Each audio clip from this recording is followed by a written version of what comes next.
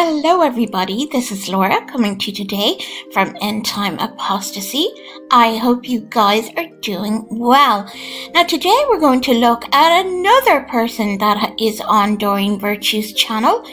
I'm just going to basically let you listen to some of this. This guy's name is Jeff Durbin, and Jeff Durbin is a Calvinist, but I'm just going to let you listen to a small break or a small portion of this video, and then I'm going to bring you over to show you who this man is, and then I'm going to expose the guy. Okay, so we're going to do it like that. So let's play this. One more question. Sure. No, I'm grateful. Thank you, and thank you for the blessing.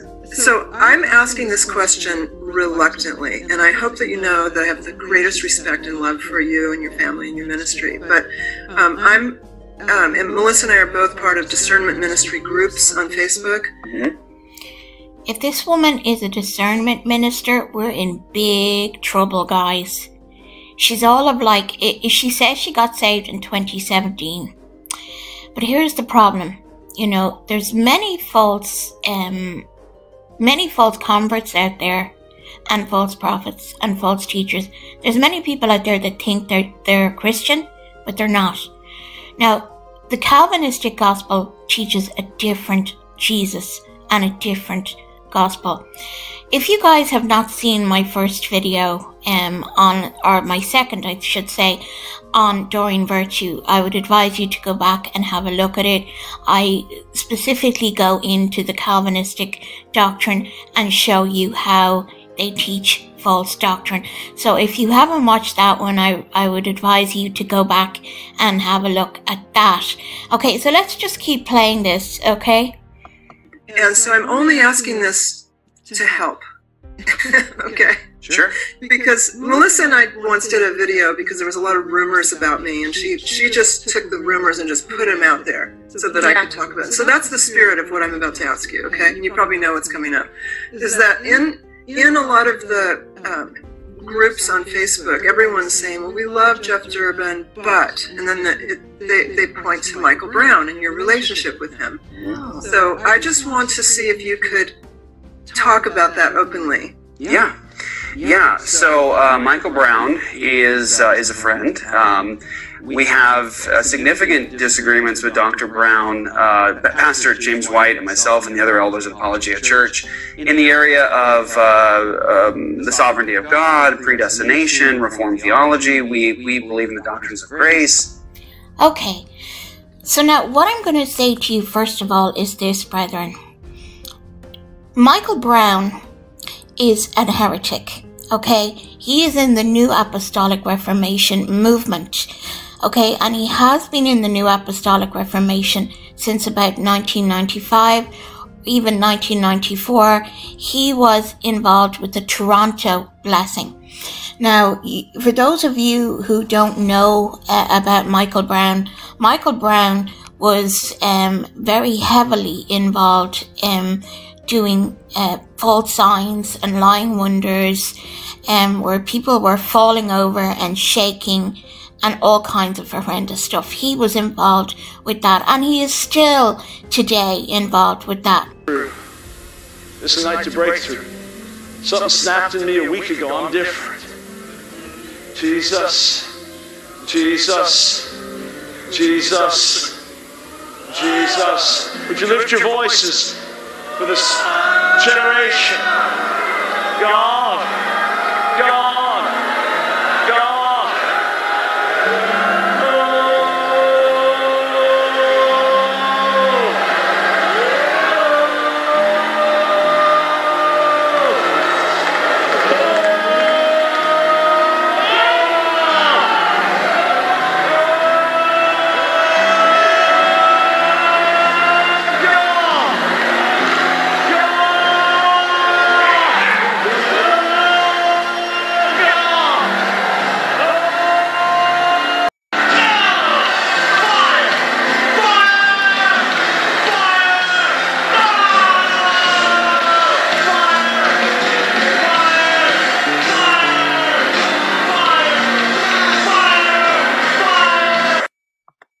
In the heat of the revival in Pensacola, you're talking about a time of extraordinary spiritual intensity. There's no other way to describe it. Everything happening with such an urgency. Crowds coming from around the world, people getting online 12 hours before the night meeting started every day for many, many months just with a hunger to meet with God. People getting saved in the parking lot, waiting online to get into a meeting. They didn't even know why they were coming, and yet God met them there. The hunger, the thirst, the nonstop activity. My ministry schedule at those times was between 80 and 100 hours a week. Just unrelenting, experiencing God in a deeper, more profound way, just the joy of His presence. You feel like you're living in a dream, seeing these things happening. You prayed for and longed for so many years. Now they're happening in front of your eyes, transform lives, and then people in the school being equipped and sent out, the testimonies. At the same time, there's constant attack, there's constant controversy. The demonic pressure was hard to describe. I've told people that the highs, spiritually speaking, were like nothing I'd ever known, and the lows, spiritually speaking, were like nothing I'd ever known. Now, if this man really loved the Lord and loved the Lord Jesus Christ, the Bible tells us we are to warn an heretic once, we are to warn an heretic twice, and then have absolutely nothing to do with them. Okay, that's what Scripture says. Now, this man, on the other hand, is still involved with this Michael Brown person. But as you're going to see, and I'm going to show you, this guy preaches a different gospel also because he is Calvinist. Now, the next thing I'm going to do is I'll leave the link for all of this underneath so you can listen to it all in context, so you know that I'm not just taking bits out of context or whatever. But my purpose is to show you Jeff Durbin is on Doreen Virtue and her complete lack of discernment. This woman is not discernment ministry. She's just not. She's a false teacher. Okay, so let's come over here. So, we are now on apologiachurch.com and we're on Meet the Team. Now, there is a gentleman up here that I'm not going to be talking about, but his name is Luke Pearson. Okay, and here we have Jeff Durbin, we have Zach Morgan, and we have James White. Yeah, the Calvinist James White. Now, Jeff Durbin, I'm just going to read a little bit about Jeff Durbin. And I'm going to share, there's some things in here that are very troubling, to be quite honest with you. Okay, so here's what it says. Jeff Durbin is a pastor/elder of Apologia Church in Tempe since it was founded in February of 2010. He worked for many years as a hospital chaplain.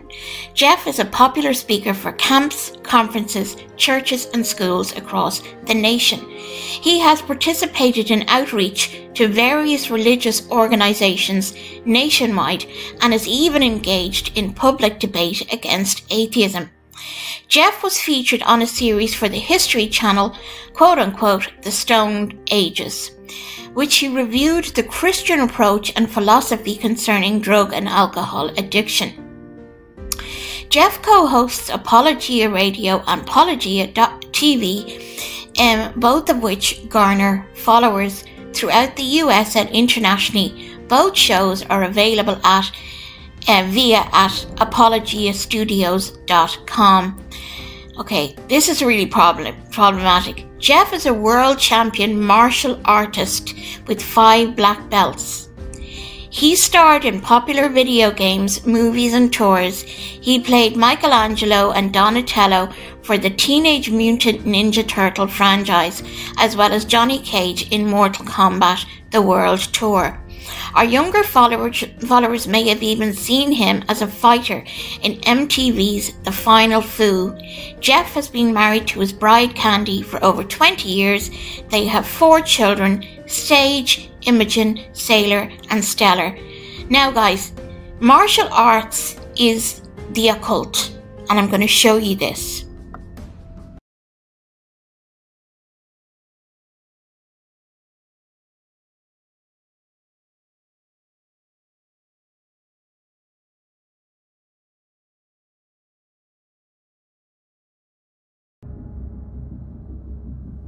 The floodgates of Eastern mysticism and New Age thought were opened in the West through cinema and literature, focused on a generation searching for its identity. With the Cultural Revolution, Woodstock and the Beatles, martial arts, yoga, and the introduction of transcendental meditation found a growing acceptance among baby boomers. Television shows and films such as David Carradine's Kung Fu, The Green Hornet, Billy Jack, and Bruce Lee's Epic brought the mystical powers of the martial arts into the homes and lives of millions of Americans. And a country once historically Christian in background and belief began to flirt with the ideologies of the Far East. And little did we realize the price we would pay for stepping onto this enchanted ground. During the 1970s and 80s, martial arts became mainstream. With the introduction of full contact karate and kickboxing to the public, the martial arts were now being promoted not only as self-defense, but as a sport, as health and fitness, and even as a family activity. Martial arts, Tai Chi, and yoga classes began springing up in YMCAs and health clubs across the U.S. And Hollywood and the printed page brought secrets of the Far East within reach of the imaginations of millions of Americans, while promising them discipline, self-confidence, self-control, and self-esteem. During the 1990s, Chinese masters with their internal arts of Tai Chi, Bagua, Xingyi, and Qigong began publishing books which revealed the methods of attaining these once secret abilities of the martial art legends. And there is now a growing interest in the spiritual powers and practices of these men of the East. Even many celebrities and politicians have revealed their active participation in these and other mystical Eastern arts. Today, the martial arts, seductively blended with metaphysics and psychology, has begun to take on a more scientific facade. Once traditionally secret arts are now being taught as the means to achieve not only personal protection, but self-healing, self-awareness, and emotional regeneration. Self-empowerment has become the god of this age. A web of Eastern philosophy and mysticism is being spread in an ever-increasing attempt to capture the hearts and minds of this last generation. Through Hollywood, the film and entertainment industry is weaving an illusion of the martial arts being both scientific as well as spiritual. And it is this blend of science and spiritism which will prove to be the final omega of apostasy, which was foretold by the apostles of Jesus Christ.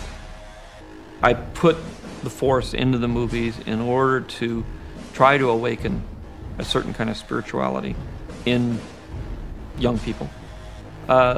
More a belief in God than a belief in any particular religious system. I mean, the real question is to ask the question, because if you haven't enough interest in the mysteries of life to ask the questions, is there a God or is there not a God? That's for me the worst thing that can happen. You know, if you ask a young person, is there a God, and they say, I don't know. You know, I think you should have an opinion about that. The question must be asked, a belief in what God? Who hath ascended up into heaven, or descended down from above? Who hath established all the ends of the earth? What is his name, and what is his son's name, if thou canst tell? And what is this mystery which Lucas and others are spending billions to introduce to the youth of our generation? Let no man deceive you by any means, for the mystery of iniquity doth already work. According to the Chinese classic, the Tao Te Ching, the Tao is like a well, used but never used up. It is like the eternal void, filled with infinite possibilities. It is hidden but always present. The Tao doesn't take sides. It gives birth both to good and evil. The Tao is called the Great Mother, empty yet inexhaustible. It gives birth to infinite worlds. It is always present within you, and you can use it any way you want. This spiritual energy called the Tao, or universal life force, is symbolized by the mystical figure of the yin and yang. And it is through this merging of light with darkness, these two opposite yet supposedly equal powers, that harmony and the Tao is manifest, and spiritual gifts and abilities are said to be achieved. This description is identical to that of the power used by the Jedi and Sith warriors in the Star Wars film series. This very same power is also called by them the Force, and it is this force of light and darkness, of good and evil, which Lucifer claims to be. It is this spirit and power which has been worshipped by every occult and pagan religion since the dawn of time. Albert Pike, the author of Morals and Dogma, states this belief in unmistakable terms. Yes, Lucifer is God, and unfortunately, Adonai, or the Lord Jesus, is also God. For the eternal law is that there is no light without shade, no beauty without ugliness, no white without black. For the Absolute can only exist as two gods, darkness being necessary to light. Simply put, pure philosophic religion is the belief in Lucifer, the equal of Adonai. But Lucifer, God of light and God of good, is struggling for humanity against Adonai, the God of darkness and evil. And professing themselves to be wise, they became fools. For if therefore the light that is in thee be darkness, how great is that darkness? According to both Asian and occult philosophy, this force or energy is said to dwell within all matter, the rocks, the trees, the planets, animals, and every human being. And although hidden, it is said to be only awaiting to be awakened. An awakening which is achieved through the practice of Eastern meditation, breathing techniques, mantra chanting, visualization, hypnosis, and countless other occult practices. It is this spiritual energy which all Eastern religions credit as the true source of their power. Although this mysterious power is called by different names in every culture, its principles and manifestations are always the same. For what is known as Qi by the ancient Chinese is called Ki in the Japanese art of Aikido, while to the Hindu this same power is known as Prana. To the Polynesian people, it is called Mana or Mana, energy. And by many New Age practitioners in the West, this spiritual power is called Oregon, vibrational or subtle energy. And this same spiritual energy today is being used and promoted by New Age gurus worldwide. To martial artists across the world, the cultivation, control, and demonstration of this energy is considered the highest and most sought-after ability. Qi is said to be manifest through harmonizing both positive and negative forces of the universe within the human body. This energy is then demonstrated by martial artists in countless ways: stone, brick, or board breaking, iron body exhibitions, performing seemingly impossible feats of acrobatic skill, withstanding extremes of temperature, exhibiting superhuman strength, speed, and explosive power. And this same mysterious energy, which is used by disciples and masters of these combative arts, is also demonstrated by Qigong and Reiki practitioners, by acupuncturists, acupressurists, Tai Chi masters, yoga gurus, and New Age holistic healers. To many, this power is called the God Spark, or cosmic consciousness. But regardless of its name, this esoteric power is from one and the same source, that old serpent. Okay guys, so I've shown you what martial arts is all about. Is to do with the occult. And I'm going to leave that video underneath so you guys can see what this man has been involved with. So the next thing what I'm going to do is I'm going to bring you over to their doctrine, okay? And to Apologia Church doctrine. And what they say about the scripture is fine. Then they go into the sovereignty of God. Now, when we think of sovereignty, we think of that God is over everything and he's all powerful. He's he's ahead of everything. But they change the meaning of this word sovereignty. Okay? Now, it says this is what he says: we believe in one true and eternal God, unchanging, unchangeable. We believe God is the creator of all that exists in heaven and earth, that God who is described in the Bible is unique. He is unlike anyone or anything else in the entire universe.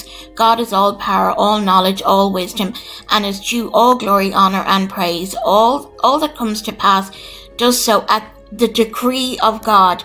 And this is what they do, is they take the word sovereignty and they say, well, whatever happens is the decree of God. Now, I've discussed about this, I think, in my last video, whereby they will say if a child is raped, that is the decree of God, and that will bring glory to God. Okay, or if someone is abused, that brings glory to God, and God decreed that to happen. In other words, God decided that would happen, and God made that happen. Okay, and continues on, all things will in the end result in the glory of God. So then we go over to God's deity. Okay, now that's fine, they talk about the Trinity there, but here's the problem with God's plan of redemption. We believe that man was created in the image of God. Man rebelled against his creator and fell into sin. Okay, so that's fine. As a result, man became spiritually dead, totally unwilling and indeed incapable of seeking after God. That's not true. When we're born, we're given a conscience. We know what's right and we know what's wrong. And well, God, before, basically when Calvinism came, the early fathers believed in free will, okay? And it was because of Augustine, the monk, that brought about this belief system that you can't actually decide, that you're so dead that you can't respond. So let's continue anyway. And indeed incapable of seeking after God. God from eternity past, having foreordained all things, joined a certain people to Christ Jesus, that he might redeem them from their sin, and in doing so bring glory to himself. Jesus Christ, the Son of God, died in the place of his elect people. Now, before we go on, when he says, yes, it does talk about the elect in the scripture. However, the Bible also says that whosoever shall call on the name of the Lord shall be saved. It also says, those who seek me shall find me when they seek me with all of their hearts. Okay, now, what he's basically saying is that God created the elect. Okay, so he created us because he knew us. But the rest he created to go to hell. I discussed this in my last video, but that's what they believe, okay? So that he might redeem them from their sin, and in doing so, bring glory to himself. Jesus Christ, the Son of God, died in the place of his elect people, providing full and complete forgiveness of sins by his death upon the cross of Calvary. No other work can provide for forgiveness of sins, and no addition can be made to the completed and finished work of Christ. That, brethren, is a false gospel, okay? He's added on to the scripture, he's added on to the gospel, and the Bible says, if they preach a different gospel, let them be accursed, let them be anathema. The gospel is very simple. Jesus Christ died on the cross, was buried, rose on the third day. If you believe that and confess with your heart that you believe all of that, the Bible says you will be saved. Now, you must believe that Jesus rose from the dead, okay, on the third day, and that he died according to the scriptures, and that he rose on the third day according to the scriptures, okay? Now, when Jesus was on the cross, he shed his precious blood to cleanse us from our sin, and if we repent, which means to change your mind and trust on the finished work of the cross, you shall be saved. And that's for every man. That's the plan of salvation for every man. God does not create certain babies to go to hell and create certain people to only be saved. Now, the Lord is sovereign. He knows what's going to happen, but he does give us free will in the midst of it all. Okay, so here we have salvation. This is what he teaches. We believe that God, in his sovereign grace and mercy, regenerates sinful men by the power of the Holy Spirit, not by any action of their own, bringing them to a new life. God grants to them the gifts of faith and repentance, which he then exercises by believing in Christ, turning from their sins in love for God, turning from their sins. That's wrong.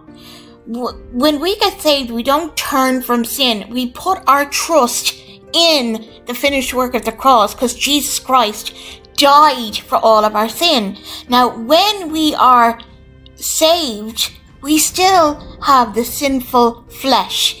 Okay, our flesh is still sinful, but our spirit has been saved. So to ask the flesh to turn away from sin, yes, what we do is we read the precious word of God and we walk with the Lord, but we still sin every day because we're in this flesh. The only time we're going to be perfect is when we die and get our glorified body. And then, and only then, we will not sin ever again. Now, I want to just clarify this, that when we are saved, we are justified, which means that when we stand before Christ, we are completely covered in the blood of Christ. Okay, we're standing in white robes. We're justified before God. We are sanctified positionally by God. We have been sanctified by what Jesus did on the cross, by the blood of Christ. Okay, and we go through a continual sanctification process. The Bible talks about this, where we're continually being sanctified daily. Okay, and this is what we do every day. We get up and we submit ourselves unto the Lord. Okay, and that happens every day. And as a result of our salvation, there will be good deeds. Not because we don't get saved because of our good deeds. We are saved unto good deeds. Okay. So the next thing I'm going to do is I'm going to show you something that is absolutely outrageous. So I've shown you that Jeff Durbin has been involved with occultic stuff as far as martial arts is concerned. And now I'm going to bring you over to my country in Ireland, and I'm going to let you listen to this man talk. And please forgive me if I get really angry, because this angers me so much, what you're about to hear. Okay, so let's just listen to this man, okay? Remember, this guy is a Calvinist, and he's also involved with something occultic. Do I believe this man is saved? No, I don't, brethren. I'm going to be really honest. No, I don't. Let's play this. I'm in Dublin, Ireland right now at the Guinness storehouse, the Guinness factory. So much history. Okay, just so you guys know, back in 1996, 95 to 1997, I worked very close there in Basin Lane as a teacher. And I worked with little children, poor children that had alcoholic fathers and drug addicts because of this. This is why it makes me so mad. I had a precious little boy in my class. I won't call him his real name, I'll call him John. He was only a little boy. And his father would come in and he would be drunk, okay, having had the stout, as they call it in Ireland, and gotten drunk in the middle of the day at 12:30. And this poor little boy was terrified of his father because he was always drunk. Ireland has got a bad reputation for drink, and rightly so. But let's listen to what this, may God forgive me for it, what this foolish man says. Let's continue. Here in all of Ireland, really, but in Dublin, you can see the remnants of this old Christian civilization. It's impossible to escape from it. You see the churches, the buildings, the businesses created by Christians who were forward-thinking. They were all completely future-oriented. I mean, as a matter of fact, in Christian civilizations, you can see that often they would build their churches, and it would take 400 or 500 years to build a church. I mean, they would pass the labor and the dream down to the next generation, knowing that it was their great-great-great-great-grandchildren that were actually going to end up worshiping in this completed thing.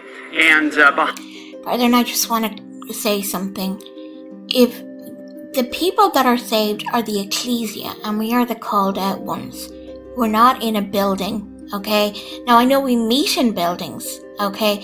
But that is not the actual church, okay? Jesus is the cornerstone, and we are the living We are the living bricks of God, the living stones, okay, and we are the ecclesia. So let's continue on.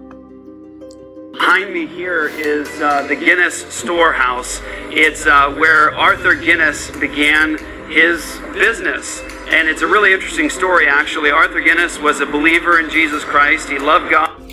No way. Not in a million years. He was not a believer in Christ. No believer in Christ would build something like this, like a brewery, to bring around drunkenness and pain and agony into human beings' lives. No, he wasn't. This is utter nonsense. Let's continue, brethren. He believed in the gospel, and the underclass in Ireland at the time was being devastated by hard liquor. Gin was a problem. All the hard liquor was destroying the underclass, and so Arthur Guinness wanted to create something that would be ultimately good for people, that would be difficult to really abuse in the same way as a hard liquor. And oh yeah, absolutely, Jeff. You know, this is just irritating me. Stout is just as bad. I know of particular men who drank a lot of stout and came home and beat their kids. After going to mass, they'd go for their stout or their Guinness and they'd come home and beat their kids. So this is utter nonsense. Let's continue, brethren. I'm getting annoyed. I'm righteously angry at this. Let's continue. And so he created a Guinness as a means to essentially bless the underclass, create something amazing, and he did it. The remnants of this legacy stand behind me, and what's amazing is just how forward-thinking Christians were at the time, building civilizations, leaving legacy. So leaving a legacy of drink, alcohol, and drunkenness. Christians did that. No, they didn't. If you were a true Christian in those times, you were against anything to do with that, according to the scripture. No drunkard shall inherit the kingdom of God. These for generations deep. Arthur Guinness, when he was given a $100 gift in a will of his godfather, he invested that money into a business, and he signed a 9,000-year lease. A 9,000-year lease for about $45 a year. And so, okay, just so you know, brethren, because drunkenness got so bad in Ireland, you guys call it a liquor store. We call it off license. But I'm going to say liquor store for the sake of the American people, because a lot of Americans listen. The liquor store here used to open up until 11:30 at night, where you could go to the liquor store and get alcohol. But it actually got so bad that people were dying from alcohol poisoning, from drunkenness, Guinness, all kinds of all kinds of drink, and they actually started to close it down at 10:30 at night, 10:30 in the evening, because it got so bad. And actually they started putting ads on the television in Ireland to warn people about drinking. It got so bad. Okay? Alcoholism here in Ireland is a huge, gigantic problem. We have a very dark, cold winter. Our climate is cold, so many people just go to the pub to socialise, where they get drunk. And before I came to know the Lord in 1988, that is what I did. I went to the bars, I drank Guinness, I actually used to drink Guinness and blackcurrant, and I got drunk off that. So what this man is saying is utter nonsense. Let's continue, brethren. Well, that's still all around me to this day. And what's amazing is just the mindset of Christians in history. You see, again, in Ireland, the remnants of an old Christian civilization. Christians who were forward-thinking, they were future-oriented. They thought about the future. They thought about next generation. They thought about the legacy they were leaving for their grandchildren. And so they built and they labored They weren't thinking the way that we do now today in the West as evangelical Christians. They weren't thinking about just the next 2 years or 3 years or 5 years, hoping that at any moment we would be whisked away and Jesus would return. And they were thinking in terms of 9,000 years away. They were trying to establish a gospel culture, a culture that was centered around Jesus and the biblical worldview. And when they built in terms of 9,000 years into the future. Okay, I think that's enough. I'll leave the link underneath, but I want to explain something to you, brethren. I'm an Irish woman, and when I was being brought up in Ireland, it wasn't Christian at all. It was Roman Catholic. Man, this irritates me no end. This man is showing his complete ignorance. And the fact that he claims to know and love Jesus Christ and talk about this the way he's talking is just ignorant beyond belief. I grew up in Ireland, and growing up in Ireland, I went to a Roman Catholic school. A lot of the priests used to drink alcohol and get drunk and smoke their cigars. This business of, oh yeah, we're looking at 9,000 years to bring Christianity through drunkenness or through the brewery that Arthur Guinness founded. I tell you, the amount of people that, okay, they still go and visit the brewery in Dublin, but it brought nothing but pain and agony to little children who were beaten up by their fathers, who were alcoholics, who were sexually abused by their fathers or their mothers or whatever because of drunkenness.